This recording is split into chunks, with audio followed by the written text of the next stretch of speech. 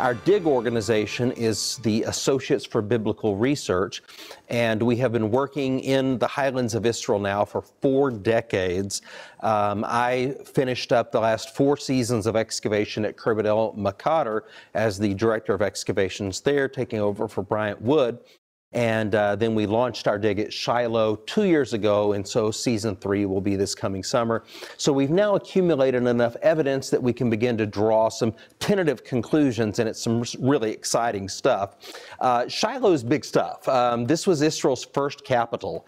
So when Jerusalem was still a pagan city, people went to Shiloh to connect with God. I mean, Hannah and Elkanah and Joshua and Caleb and Eli and Samuel. I mean, these are the people who were there with the same basic human questions that we have, which is, how do I connect with God? How do I repair my broken relationships with other people? And the sacrificial system at Shiloh enabled them to do both vertically and horizontally to restore relationships. So we want to make some faith application, but I'm going to stay pretty close to the script, at least until we get to the Q&A section. Well, my new favorite Bible verse is Jeremiah 7:12, go now to Shiloh. So let's go.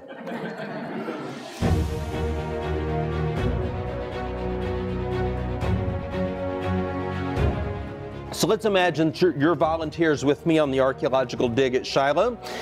Breakfast is at 4 a.m., so you will have set your alarm clock for 3:45 or 3:30 or how long it takes you to get pretty in the morning so that you can be at breakfast somewhere between 4 and 4:15. The bus pulls out at 4:59. We do devotions on the way to Shiloh, which is about a 30 to 35-minute drive. No traffic in the morning, of course. And when you arrive, this is what you see. The sun will be coming up at about 5:35 as you're walking up the hill. It'll take us about 15 minutes to get our tools and so forth organized for the day. So by 6 a.m., your trowel's in the ground. You've already had a good breakfast. You're awake and you're ready to go. You can see here a beautiful overview of the site. It's about 6 to 6.5 acres inside the walled fortification. And although it's not a national park, it runs like a national park because the local community has adopted the tell. We have a security fence all the way around the site and the modern settlement, so we have no vandalism to deal with. Now, vandalism is a big problem in the Middle East with archaeological sites. We fought it for many years at our previous sites, but at Shiloh, thank God, we don't have to deal with that, so we're able to really do very careful and slow work that we need to do. So this is the view that you would see in the morning. This is part of our team from last year. As Tim mentioned, we have the largest archaeological team of any site digging in Israel and perhaps the entire Middle East. But you can see part of our group, and we're sitting and standing on the glacis, the earthen embankment that surrounds the site, and that ancient fortification wall. It was an Amorite infrastructure that the Israelites inherited, and I'll talk a little bit more about that, but that's where we are congregated here on the northern slope. We see an interesting object from this last summer. This is an inkwell. Anytime we get a whole vessel, we get excited. And we scraped the inside of this and we're having it tested so we know what the ink was actually composed of. I have found styluses also in regular first century houses. Styluses, inkwells. Why do we care?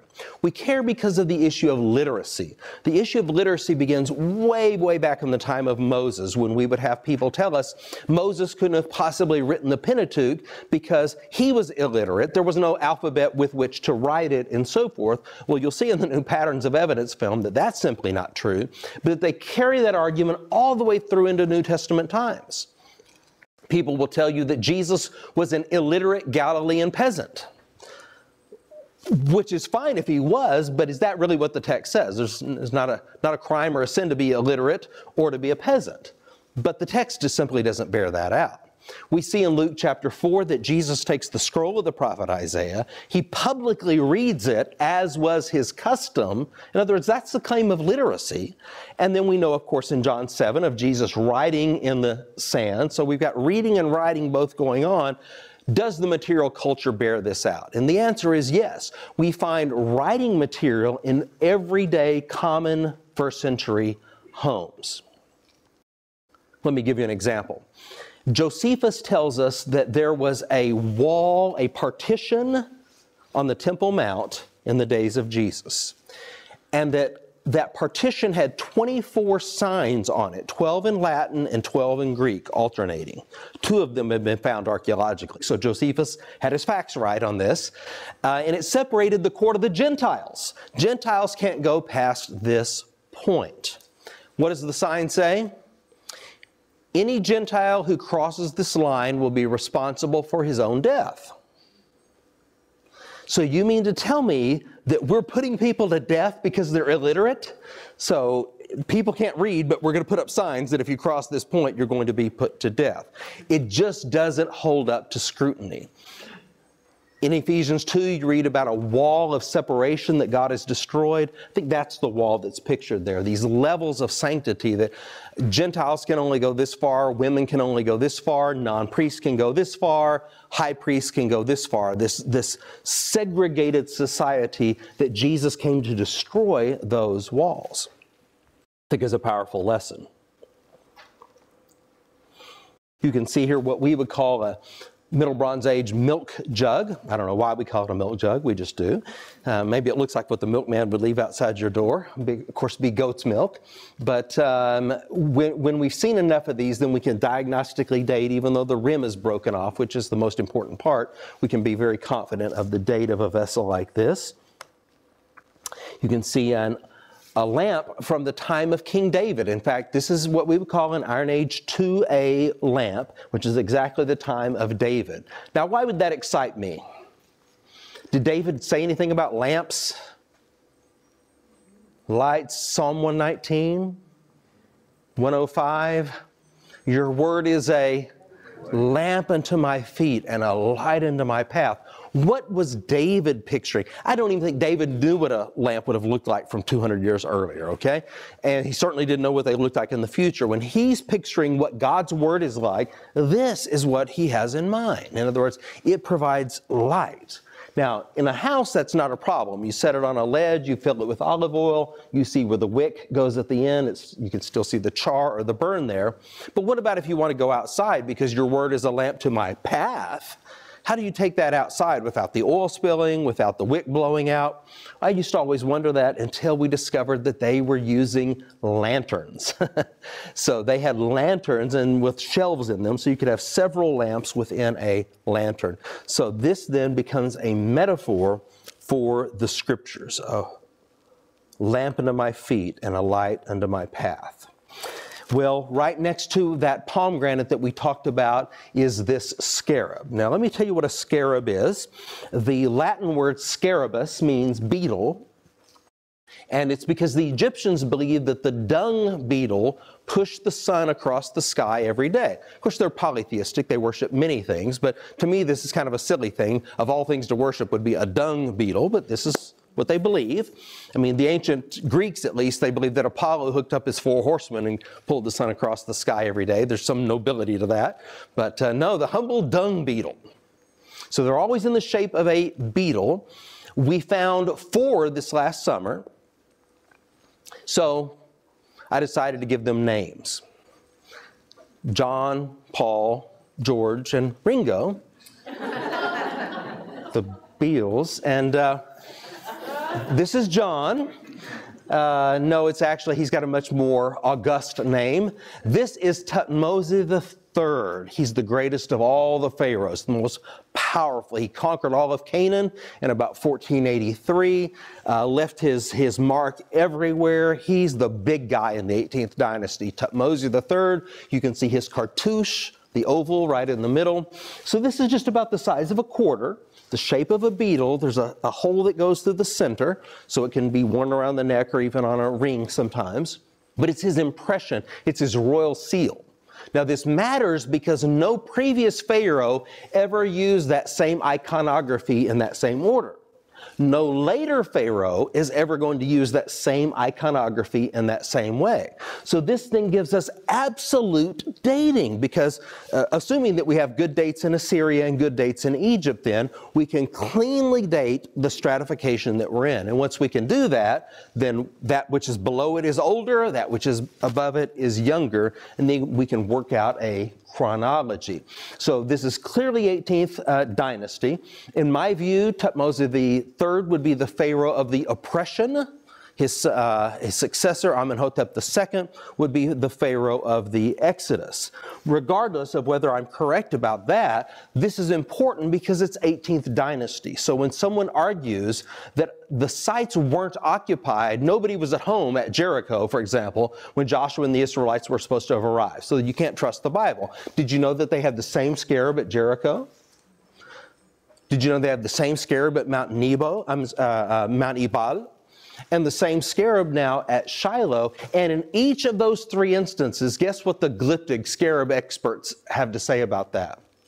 These are commemorative scarabs. Commemorative scarabs. Later peoples came along and they created these like trading cards, if you will. They're commemorative. Well, isn't that convenient? That when we get evidence that synchronizes with the biblical text, all of a sudden it's commemorative. And my response to that is, says who and based on what? So I'd like to know some evidence for that, not just because it's contradicting your anti-biblical paradigm. Now it's fitting very nicely. We've got carbon dates, we've got ceramic dates, we've got glyptic remains like scarabs that are all coming together, but it clearly must be commemorative because we know no one was there at that time. Welcome to my world. Altogether, we found 6 scarabs in our first 2 seasons at Shiloh, 3 of them from wet sifting. So let me tell you what we're doing that is revolutionizing archaeology. I worked for 2 years as a supervisor in Jerusalem on the Temple Mount Sifting Project, and I became a big believer in the power of wet sifting. So what we do when we wet sift is we take the dry sifted material. It's already been checked a second time in dry sifting. Normally now it would be tossed out. Instead of tossing it, we then dump it into a bag. We've got like a funnel, and then it goes down through our aluminum funnel system into a colored bag, which is color coded for that square. Then it's tagged for the locus and pale, so we know exactly where it came from. Then that colored bag with the tag goes to our wet sifting station. It's then washed in the wet sifting station. And a rock covered in dirt, you've seen thousands and thousands of them, it's washed, and guess what? It wasn't a rock after all. It was a scarab. 3 of our 6 scarabs would have been thrown away. We got them through wet sifting. Now that is phenomenal. That means that us and everybody else has been missing half the evidence up to this point. Half of the work we have done, we have missed the evidence from. We actually need to go back now to old dump piles. And we're the first ones to do this. We're actually going back to old dump piles and wet sifting them. And believe me, from what we found last year, they are full of important archaeological material. So when we're claiming, well, they excavated this site and they didn't find anything, well, I guess not if they're throwing away half the evidence. And so it's not just that we were doing it, everybody was doing this. I mean, we couldn't at Kerbet El Makader, we had no water. We couldn't wet sift. It was in the wild, wild west. But most sites do have water. I predict that in the next 10 years, no site will be excavating anywhere without water, without using wet sifting. It's that revolutionary. We now wet sift everything. And I have a big team, fortunately, and so I can do this. So there's careful excavation in the square. Sometimes we can even find these things like coins and scarabs in situ in the square. That's best. Then we can get exact elevations to where they came from. If not, then we get them in dry sifting, and we still know exactly where the material came from. The new step is the wet sifting, and this is where our older volunteers are so helpful to us, because maybe they don't want to be down in an archaeological square, but on the level footing in the shade, they can help us with this incredibly important task of wet sifting. This scarab would not have been found without wet sifting. Thutmose III, or call him John if you want, is an important piece of evidence for us, because you take that, you've got proof that people are living at Shiloh, and the Bible says that they were, just like at Jericho, just like at Mount Ebal. Well, pottery is a important piece of evidence for us, and you've got to learn that pottery. So once we learn the pottery, we can then date, because pottery changes over time. Your great-grandmother's dishes are different from your dishes.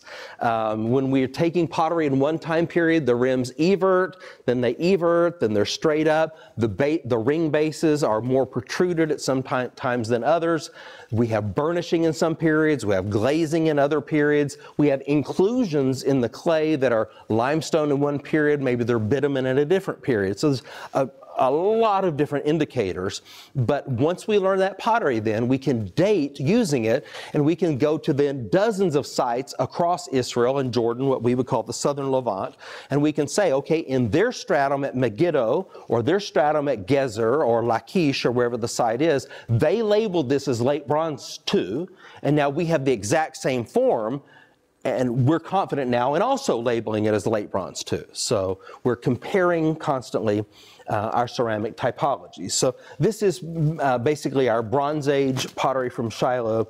And then this is Iron 1. You can see the collared rim jar. We have one of these on exhibit. You'll see at University of Northwestern. We've got this jar, and he's as big as I am. This is a big collared rim jar from the Iron Age. This is evidence of Israelites. You know, those storage rooms I was talking about earlier? At the lowest level, we have Canaanite pottery. You get above that, and now we have Israelite pottery. We have collared rim jars. It changes. That's exactly what we would expect, isn't it? God told them, you're going to live in houses you didn't build. You're going to occupy cities you didn't construct. They have now inherited this infrastructure. Those bones that I was talking about, in the Amorite, Canaanite level, our stratum 7 and 8, it's 4% pig bone. When you then move into the next stratum, it drops to 1% pig bone. Now that's a very significant shift in the material culture that has taken place. Their diet has changed for some reason. Now, as a Bible reader, of course, you know that there's a prohibition against pork. Now maybe you're asking yourself, like, but what's up with the 1%? You know, where's that coming from? Well, let me tell you how I awakened this morning. I was lying at the Mahoney mansion downstairs, and I smelled bacon frying upstairs, and it was really cold. I mean, you understand, I'm from Texas. I had hair when I landed yesterday, okay? It froze off. So I'm under the covers, and what do I smell? Bacon frying. That gets me out of bed. So some poor Israelite had been exposed to the same aroma, I'm afraid, and backslid from time to time. Then this is the pottery from later in the Iron Age. Some of our drawings of our flints, everything that is found, we draw it, we photograph it, we analyze it so that we can understand it every possible way that we can.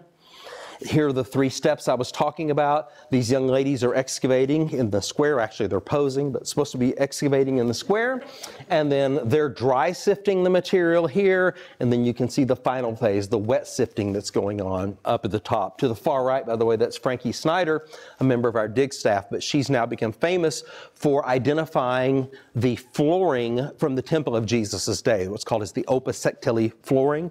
And so it's fascinating now. Another member of our staff, PatternsOfEvidence, has identified the roofing. We actually have roof beams from the second temple that are in existence, maybe even been from the first temple. So now we've got floors and ceilings, and we're reconstructing that world of the Bible. Now, folks, ultimately, if the Bible is true, then the God of the Bible holds a moral claim on our lives. That is not a message that the entire world is eager to embrace. When you read my book, The Trial and the Truth, and you see synchronism after synchronism after synchronism, the Bible says it, here's the confirmation of it. A fair-minded person will, I believe, conclude that there is a God of the Bible.